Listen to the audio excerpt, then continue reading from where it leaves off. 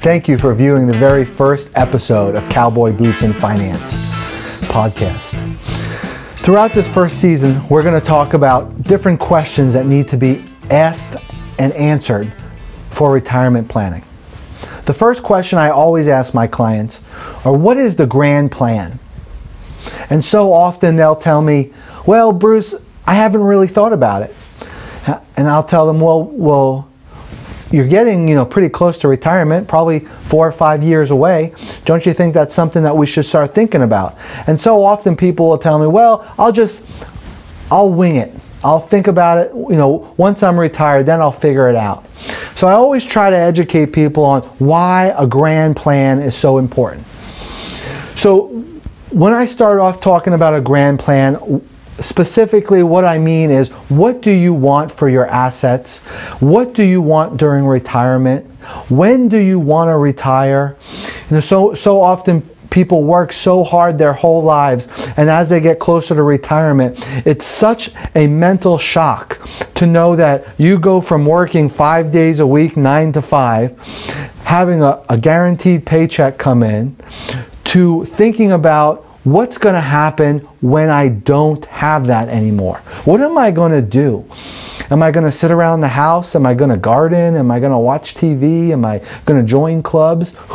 Those are all questions that need to be asked.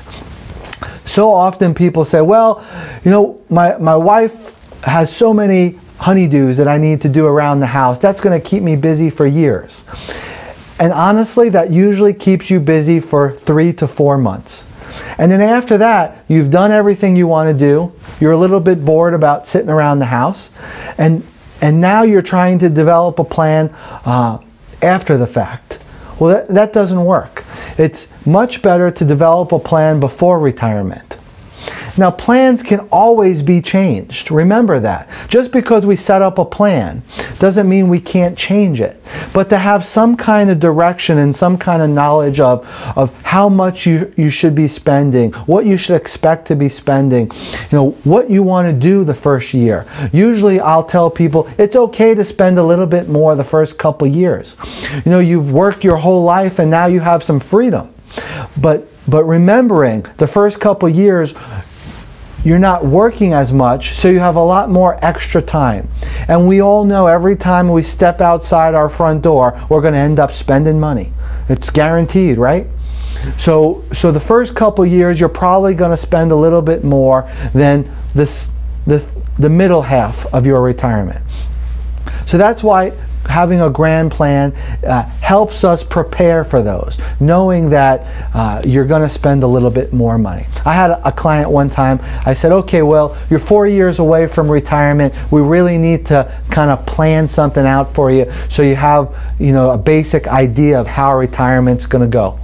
He said, Bruce, I'm really not concerned about that. I'm going to end up retiring. I've got plenty of work to do around the house, and that's going to keep me busy, and that's what I want to do. I said, okay, well, I can't stress enough that just work around the house isn't always the best retirement plan.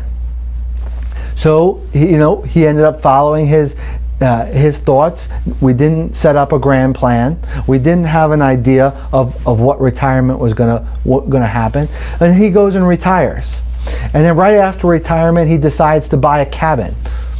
Spent over $300,000 on a cabin. And after that, he bought a new truck. Spent another $50,000, $60,000 on a truck.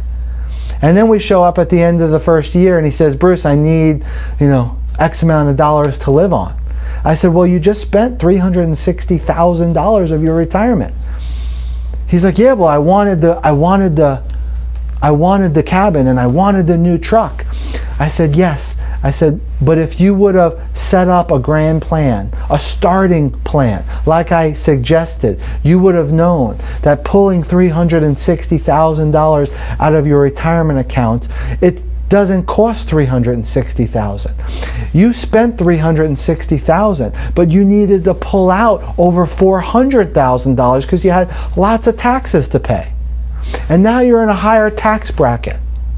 And now you've crippled your retirement account because you've pulled out so much right from the beginning. What happens if the economy and the market don't coincide and they don't continue to grow? What happens if we have a pullback? How is that going to affect your retirement account? So these are all questions that need to be asked and answered right from the beginning. Thank you for viewing the first podcast of Cowboy Boots and Finance. I appreciate it. Thanks.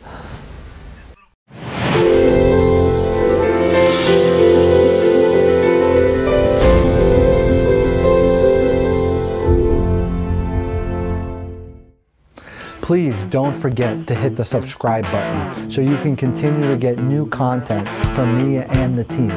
Thank you.